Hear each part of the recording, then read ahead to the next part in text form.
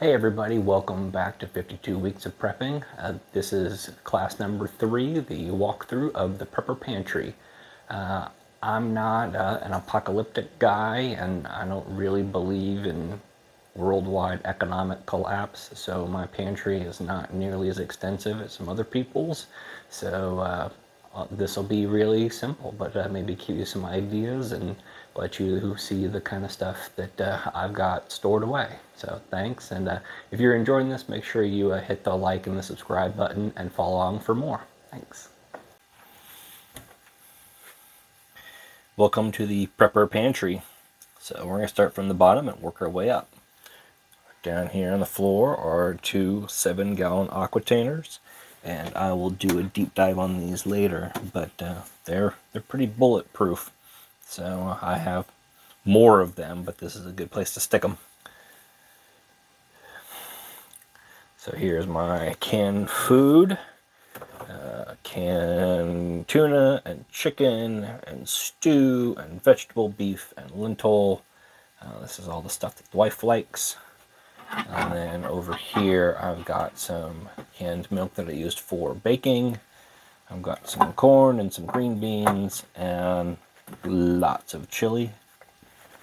And then in the back corner is rice that I have repacked in these orange juice containers to keep the bugs out. And next level up is our comfort food, Velveeta, and powdered mashed potatoes, which I love and I also cook with. This is sort of the breakfast area. We really like canned beef hash, chicken noodle soup, peanut butter, beans. These are packaged refried beans, which are good energy and very inexpensive. We've got some oils and some spices. This is my backup Gatorade. Again, if we're on pure water, we can get some sugars and some salts and some electrolytes. There's Stephanie's comfort food. Also, we're going to work our way left. I really like Boost.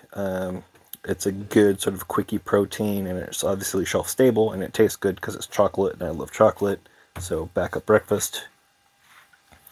These are Stephanie's vanillas and some Gatorade for her, as well as our disposable plates and bowls and utensils and stuff like that. So this is all obviously disposable stuff.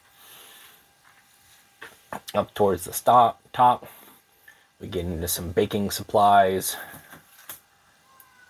You got some powdered milk, some stuffing,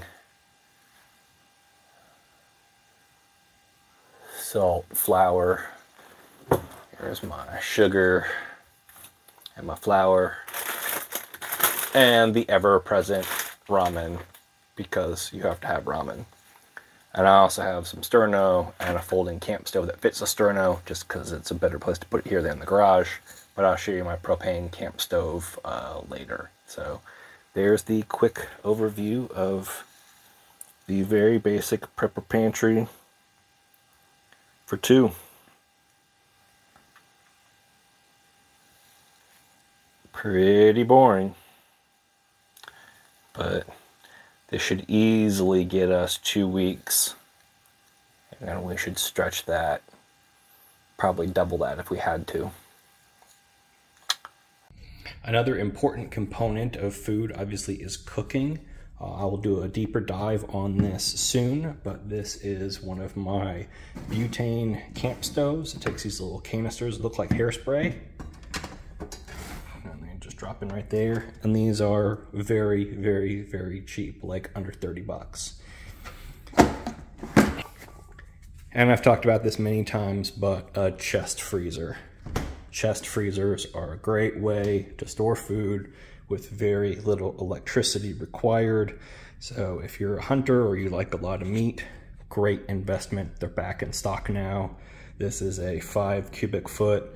They're about under $200, so great investment. Hey, welcome back. So a couple of quick follow-ups. In my opinion, the important things to remember about food and food storage is store what you eat what you store.